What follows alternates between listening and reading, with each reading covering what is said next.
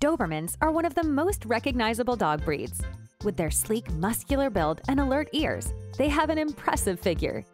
But have you noticed that Dobermans have a particularly short tail? This physical trait has been a part of the breed for many years. If you're wondering why, keep watching as we discuss how the breed's short tails came to be. Let's find out in this Doberman HQ video.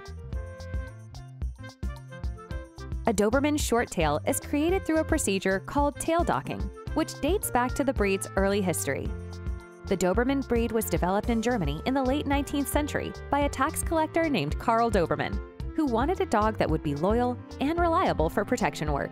At the time, Karl Doberman believed that docking the tail could prevent injury during protection work by making it harder for an opponent to grab the dog's tail. Another benefit of tail docking was that it made the breed more recognizable. Since Dobermans had a reputation as being fiercely loyal, identifying a Doberman early could prevent incidents from taking place. Over time, tail docking became a standard practice in the breeding of Dobermans and is considered an ideal example of a Doberman in some parts of the world.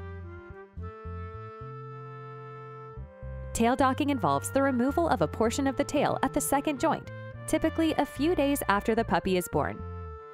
The procedure is performed by a veterinarian using one of two methods and usually takes under 10 minutes, with the puppy able to go home immediately afterwards.